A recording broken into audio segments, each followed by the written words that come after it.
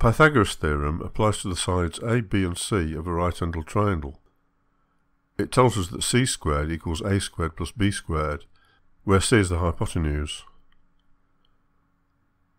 There are many different ways to prove this. In this video we will look at a simple and elegant proof by Einstein. There are two ideas which we will look at first before giving the final proof.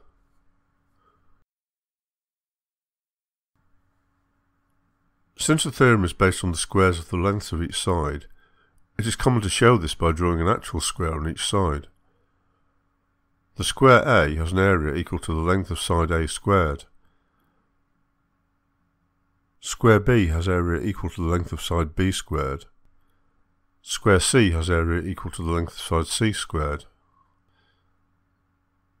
This means that we can write Pythagoras' theorem in two different ways. In terms of the lengths, it is c squared equals a squared plus b squared. In terms of the areas of the squares, it is simply c equals a plus b. This means that if we can prove that area C is equal to area A plus area B, we have proved the theorem. There are many different proofs that take this approach. They use geometry or algebra to prove the relationship between the areas, and this proves the theorem.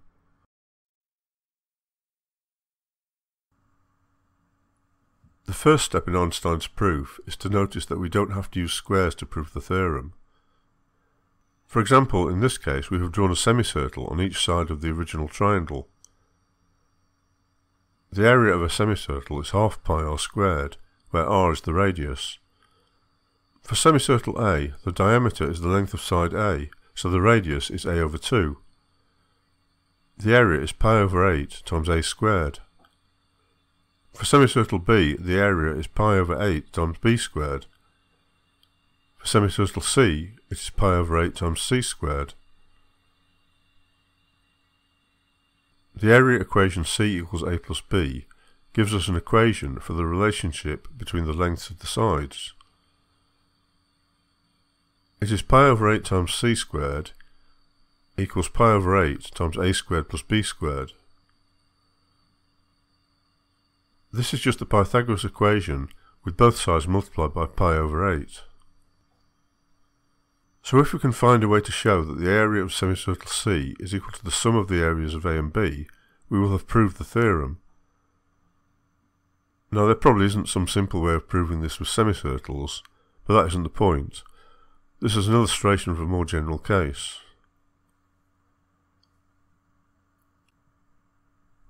More generally, we can prove Pythagoras like this.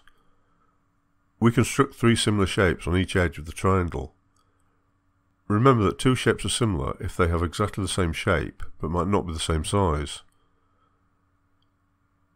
The three similar shapes must have linear dimensions that are in proportion to the triangle sides A, B and C. We then prove that area C is equal to area A plus area B. This proves Pythagoras' theorem.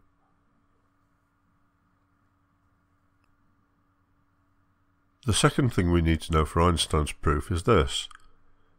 If we draw a perpendicular line from the hypotenuse to the opposite vertex, it creates three similar triangles. Here is the original triangle. The angles are x and y. We draw a perpendicular line from the hypotenuse C to the opposite vertex. This creates two triangles. These triangles in the original are all similar. Two triangles are similar if they have two angles the same. The blue triangle on the bottom left has the same angle x as the original triangle, and they are both right-angled triangles. This means they have two angles the same, so they are similar. The green triangle on the bottom right has the same angle y as the original triangle, and again they are both right-angled triangles, so they are also similar.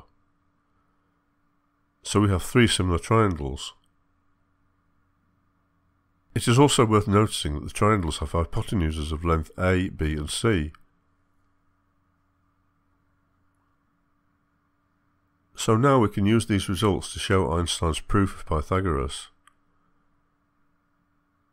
Here is a right-angled triangle with a triangle drawn on each edge.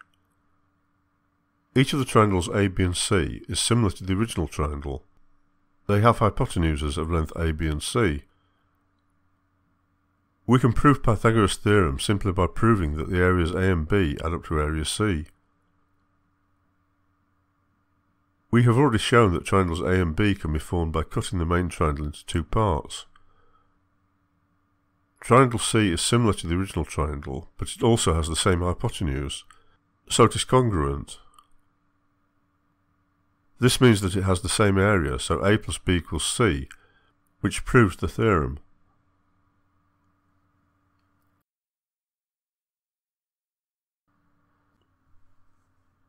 If you enjoyed this video, please subscribe or visit graphicmaths.com.